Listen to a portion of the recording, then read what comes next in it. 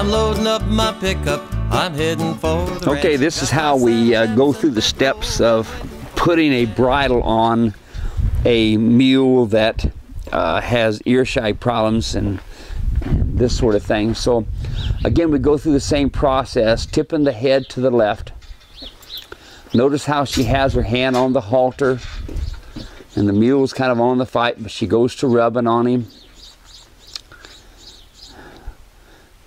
And we're not interested in putting the bit in right now. We're interested in putting the bridle up over the ears. And all of my mule riders, martingales, and my regular bridles have a lot of ear room, especially my mule riders, martingales, because they are training.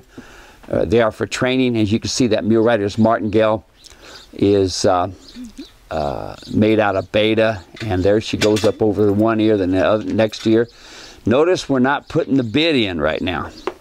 She rubbed on him with the bridle. You can see how big an ear area we've got. We've got a lot of room, and that's what you want when you're training these colts. A lot of room so that you don't pester those ears. And notice how she went over the ears. Didn't try to put in one ear at a time right now. And notice she's now going back to petting, scratching, rubbing on the mule. That's what we want.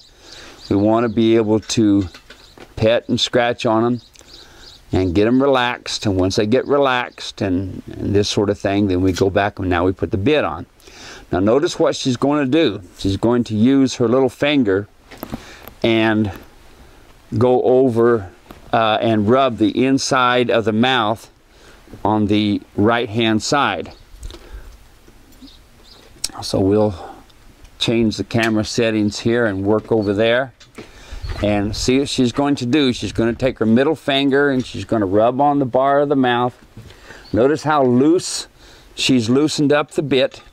She's getting the bit set up in her hand so that she can use her middle finger and rub the bar of the mouth.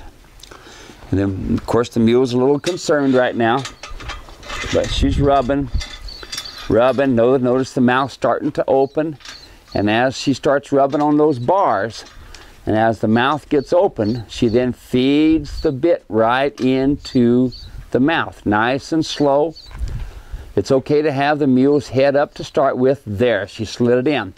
Now the key to this, notice we kept the bridle really loose where the bit hung down. And we went over the ears, and since my bridle is big enough, it doesn't create problems. And this is very important. You don't want a one-eared bridle or a small area. You want it to be big. Now a lot of people say, well, why don't you just unbuckle it and buckle it on the back of it and then not be fooling with this fixing the ear problem? Well, if you've got one problem, you're going to have another, then you're going to have another, and you're going to have another. We call them holes in their training. We want these mules to be soft and supple.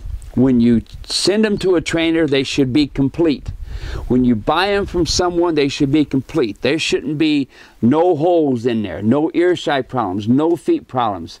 You know, the downside is a lot of people just let these things go. Don't let it go. Fix this ear shy problem. This mule here really has been a good mule.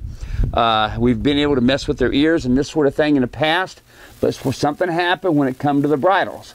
And you can see this is the ears all nice and quiet now and getting nice and quiet and going back to when it was good.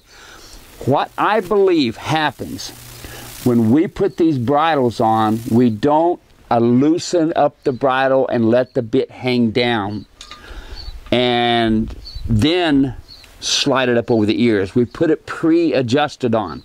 Never pre-adjust it. Always loosen it 2 notches and take the bridle off.